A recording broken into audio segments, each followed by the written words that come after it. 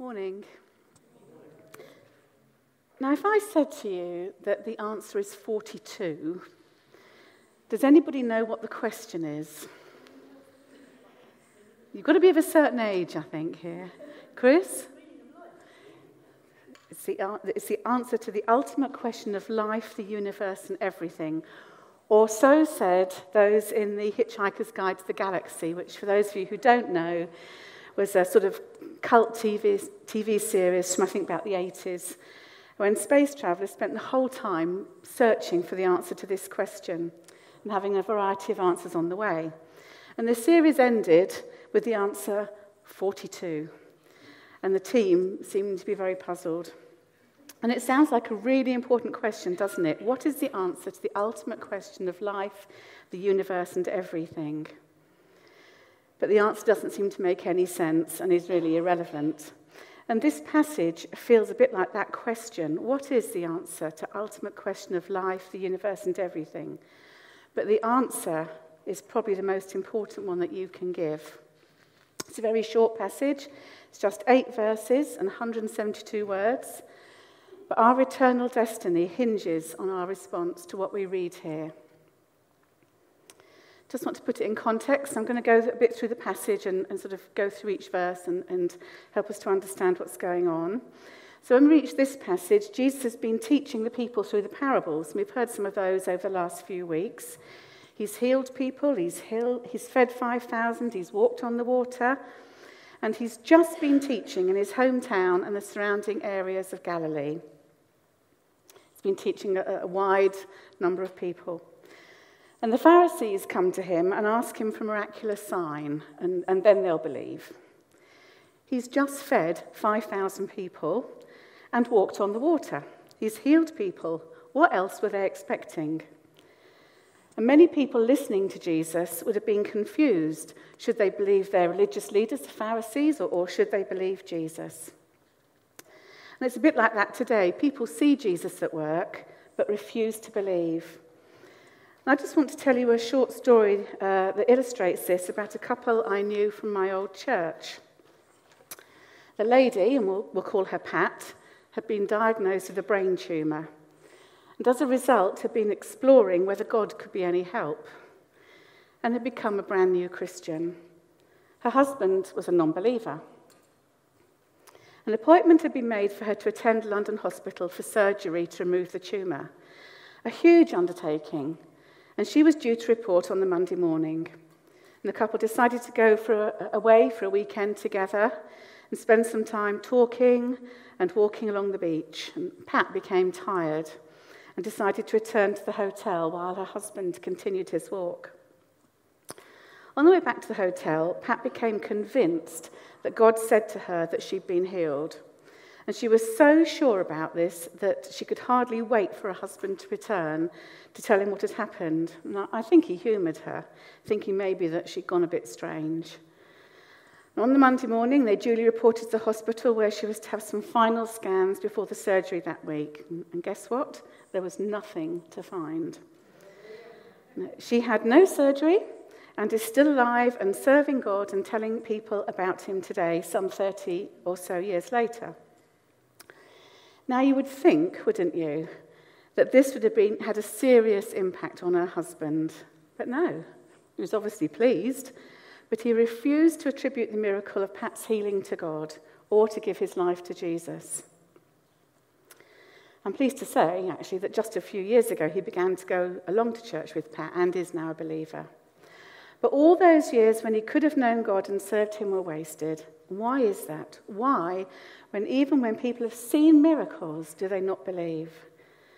Could it be because they know that it will demand something from them, surrender of their lives, that they'll have to give a response to Jesus' question, who do you say that I am?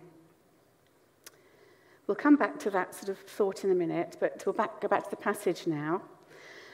So after this encounter with the Jewish leaders demanding a miraculous sign, Jesus then travels north about 40 miles to Caesarea Philippi. It's probably about 3 days' walk. This was Gentile territory, and he went there just with his close band of friends. And that's where we start today's reading. The disciples have seen what Jesus has been doing, and we can see from the passage that Lee spoke on a couple of weeks ago, where Jesus walks on the water, that they're beginning to get who he is. In Matthew 14 it said, "And when they climbed into the boat, the wind died down. Then those who were in the boat worshipped him, saying, 'Truly, you are the Son of God.'" But Jesus was coming towards the time when he set his face towards Jerusalem for the last time and head towards his inevitable death. He needed to know what people who'd heard his teaching, and more importantly, his close group of friends, his close group of disciples thought of him. Had they really begun to understand yet? And so he asks his first question: who do people say the Son of Man is? They'd obviously heard talk amongst the wider group of followers, because disciples were able to give the answer. Well, some say you're John the Baptist, others say Elijah, and still others Jeremiah or one of the prophets. No one from the larger group of followers was openly declaring Jesus to be the promised Messiah, but they'd quite obviously been struck by his authority, his teaching, his suffering at the hands of leaders, just like some of the prophets from the Old Testament times. But now Jesus comes to the question that probably matters most to him. He's heading for a very tough time and needs to know that all his teaching, mentoring, praying has had an effect. He needs to know that his friends will be with him. "But what about you?" he asked. "Who do you say I am?" Now the question is directed to all the close disciples. The "you" is plural. And Peter answers on behalf of the whole group.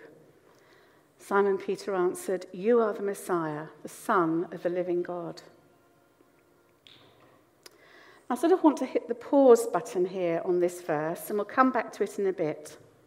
But I just want to carry on and look at the context for the rest of the passage and what it might mean for us. So Peter gives his answer, and it seems for once that Peter's got something right. Although he's answered for the group, Jesus commends him for finally understanding that came to him not from trying to work it all out in human terms, but through the acceptance of the Father's revelation. And this is important for us too. How many times have you heard people say that their faith moved from their head to their heart?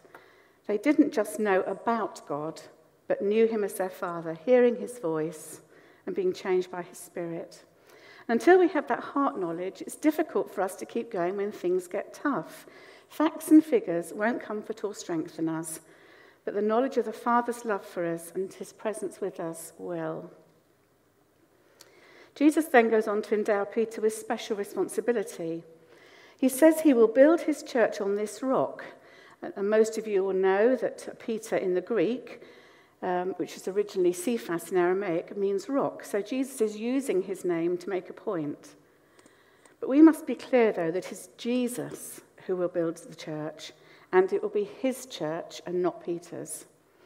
Elsewhere in Scripture, it's clear that the church is built on the foundation of the apostles, all the apostles. Talking to the Christians at Ephesus, Paul says, "So then, you are no longer foreigners and non-citizens, but you are fellow citizens with the saints and members of God's household, because you have been built on the foundation of the apostles and prophets, with Christ Jesus himself as the cornerstone." And elsewhere, Paul describes Jesus as the foundation in 1 Corinthians 3.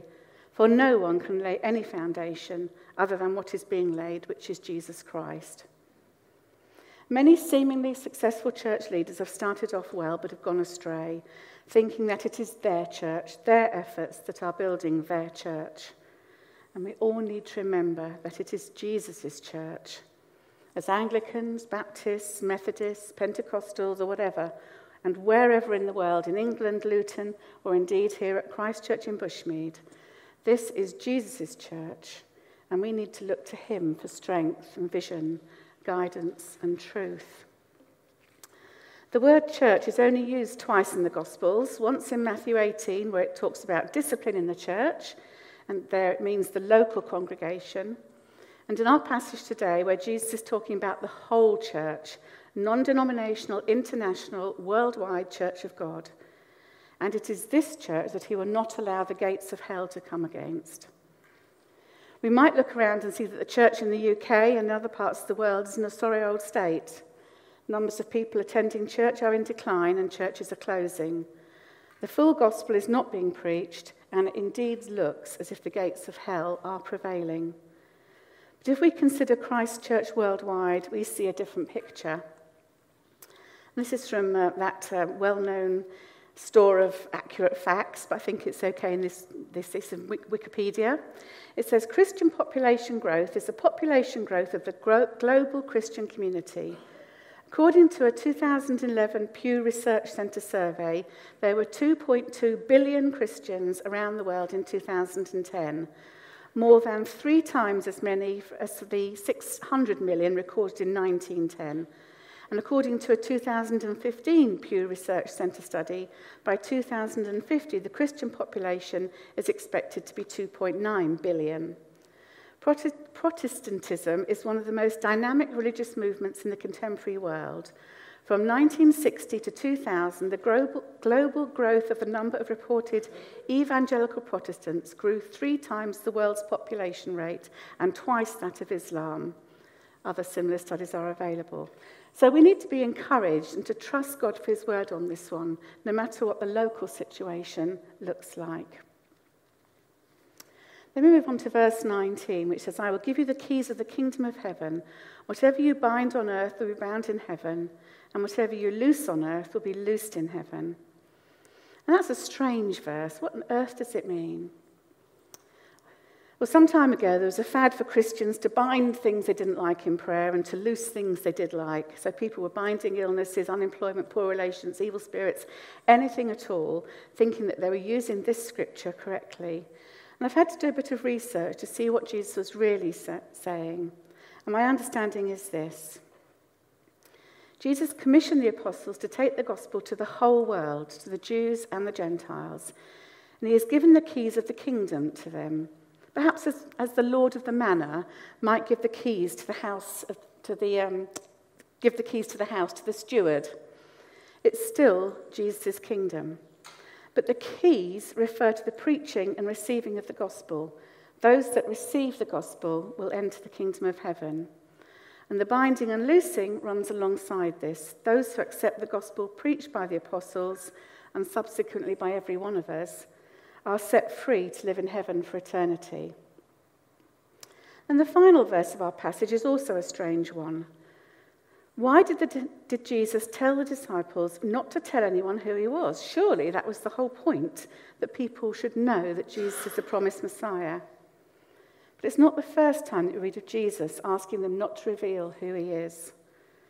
After Jesus had healed Jairus' daughter, it says in Mark 5, Jesus gave them strict orders not to tell anyone what had happened. And then he told them to give her something to eat. Then again in Mark 7, when Jesus heals a deaf man, and again in Matthew 9:30, when Jesus heals 2 blind men. And there are other occasions when Jesus quite clearly commands people not to tell anyone what has just happened. To help us to understand this, we need to go back to a few verses leading up to today's passage, when the Jewish leaders asked Jesus for a miraculous sign.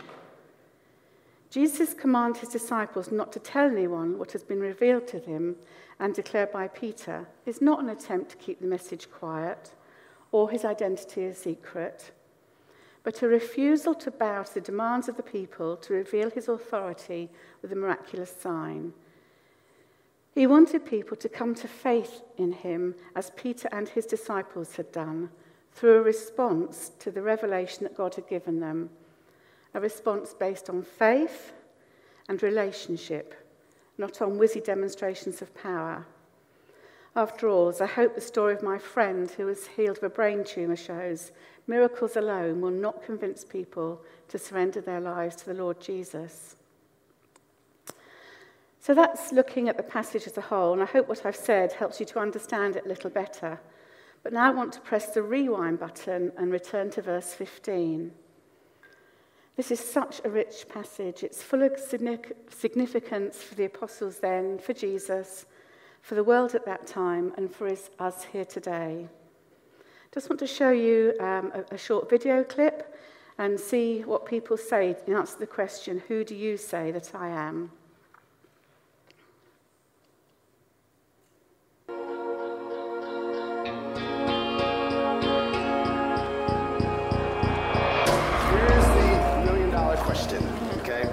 opinion. Who is Jesus? See, now you want to start trouble. It's a myth created by man in order to control society. I don't consider Jesus my savior or my spiritual leader. He is a spiritual leader and one of the spiritual leaders I learned from. Who is Jesus, in your opinion? Who was he? Who was he? Who was he? Was a man. He was a man, okay. Absolutely. Your opinion. Jesus is, in my opinion, he's everything around here. He's spiritual, everything, earth, water, fire, everything. Jesus is all that's good, all the things that are positive and affirmative in life. That's Jesus. I believe he's a higher power in the form of a man. Everyone else walking around, there's not another Jesus, there's just one. So yeah, I believe he definitely did something. Yeah, Jesus is not a person. He's not a person, okay? Okay. So do you believe he was a man or just like some higher power or? No, I don't believe in. Don't believe he even existed? No. Okay. No. Thank you.